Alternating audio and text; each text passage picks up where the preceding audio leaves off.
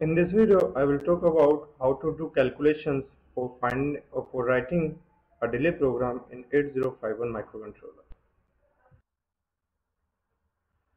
For calculating the delay provided by 8051 microcontroller chips, first we need to go through some basics of the 8051, how it executes the instruction. So mainly CPU executes an instruction take a certain number of clock cycles, and these clock cycles are termed as machine cycles. Second, the machine cycle depends on the frequency of the crystal oscillator connected to the 8051. Now here comes the main important thing for 8051 microcontroller. The original 8051 microcontroller, one machine cycle lasts 12 oscillator periods. That means if we have been given by a certain machine cycle of the or certain crystal oscillator connected to the microcontroller, then for finding out the machine cycle or the clock frequency, we have to divide that oscillator frequencies by 12. So we will get this much amount of frequency, and as you know the time delay is the opposite of 1 by f, so we will get this much of time delay. Now the second thing, simply each instruction takes certain number of machine cycle, like move commands. If we are typing any move command, so move command take one machine cycle, and it denotes that it will execute in this amount of time. Similarly, if I am writing DJNZ instruction, that takes two machine cycles. That means for executing DJNZ instruction, the microcontroller will be requiring this much amount of time period. So for providing a delay in 8051 microcontroller, what we will do, we will write a certain amount of instruction, and each instruction takes certain amount of time. So we accumulate that amount of time and depending on the different number to our desired value. So now on we will do certain calculation for finding out like how much time delay we will get. Okay, so these are the approximate solutions or approximate time delay calculation, and this mainly depends on this instruction DJNZ R3, S.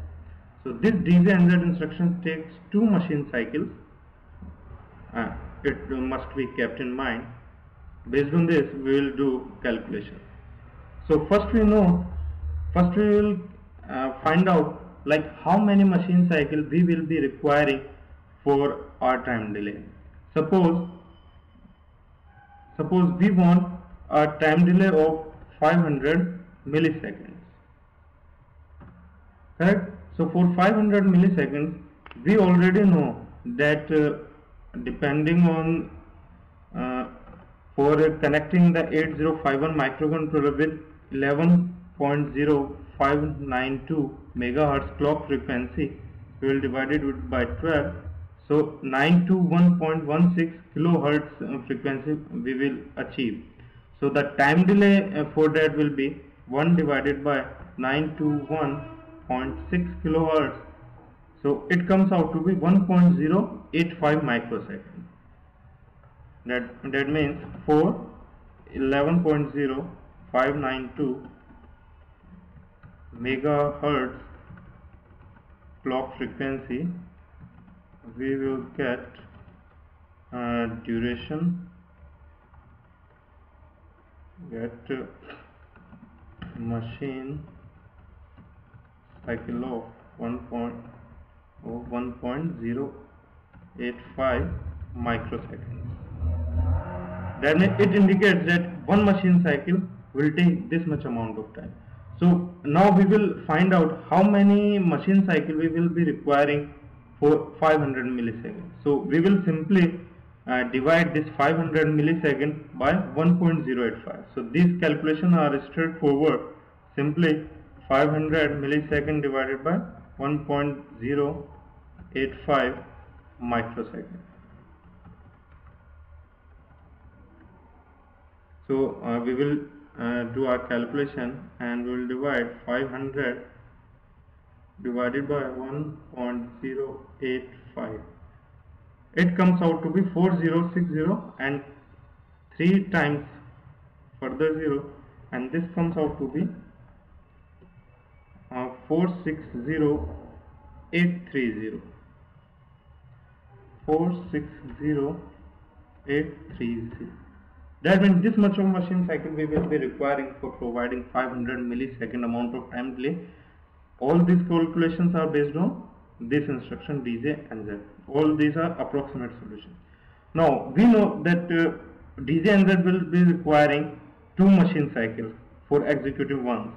So we will divide this number 460830 by 2 for getting the exact number of times we will be requiring to run this DJ and Z instruction.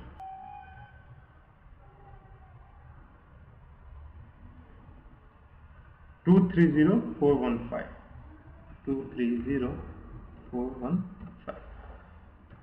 So this much amount of instruction we will be requiring, 230415. Now the second thing comes into the picture, like DJ and Z instruction used a count of register, and we already know that the size of register in 8051 is of 8 bits. That means it can store up to at max 255 decimal number in it, but our required number of times for DJ and Z is quite larger than 255. So now we will calculate like how many registers we will be required to achieve this count. So for doing that, we will divide 230415 by 255 and check whether it comes out to be less than 255 or greater than 255. 230415 divided by 255 is equals to 230,415 divided by 255 equals to, it comes out to be 903, or we may say 904. So it's much higher than that 255 still. So we will requiring one more register to store. So we will further divide this 904 by 255 and we'll check what we are getting. 904 divided by, it's 3.5, that means approximate 4. So simply now it's less than 255, so it can this value can be stored by one of the register. So simply the number of times we are dividing this after dividing by 2 this number, that much of register we will be requiring for generating this much amount of value. Like one register will store 4, another register will store 255, and another register will store again 255. So writing a program, writing a delay subroutine is very easy. We will simply write first tag of the delay for calling it, and then we will move our this number hash 04 in one register. Then we will define label 1. So here 1 move R1 comma hash 255, and then here 2 move R2 comma hash 255. So this many of register we will be required. Then we will keep on adding loops. So this type of programming is an example of the nested loops in assembly language. So again DJ and Z, then HER here 3 DJ and Z R2 comma here 3, then